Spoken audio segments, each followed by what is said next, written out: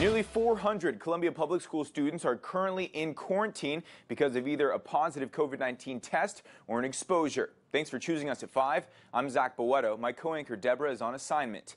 ABC 17's Hannah Falcon is live after looking into what's causing these numbers at CPS. Hannah, you spoke with a parent whose child is currently in quarantine.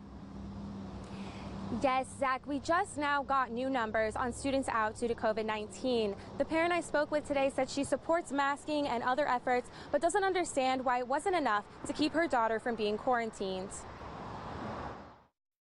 She needs to be with her buds. She needs to be running and playing and doing what she's doing, and she can't.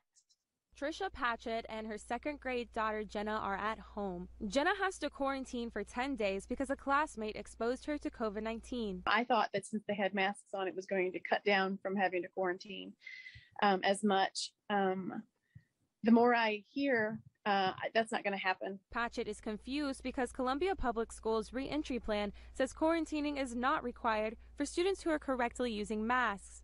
The CPS dashboard shows there are currently 460 students at home because of COVID-19. Of those, only 68 have tested positive. The rest are students who have been exposed through their classmates.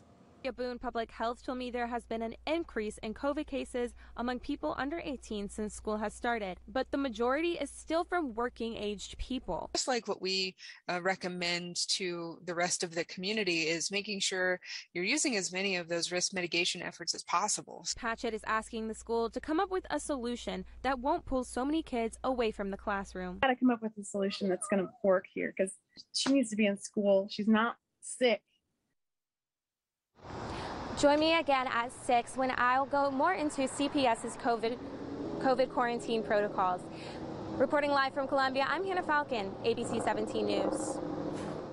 Hannah Falcon, thank you. A CPS spokesperson tells us the current quarantine protocols were revised earlier this summer, and all of those protocols can be found on the CPS website.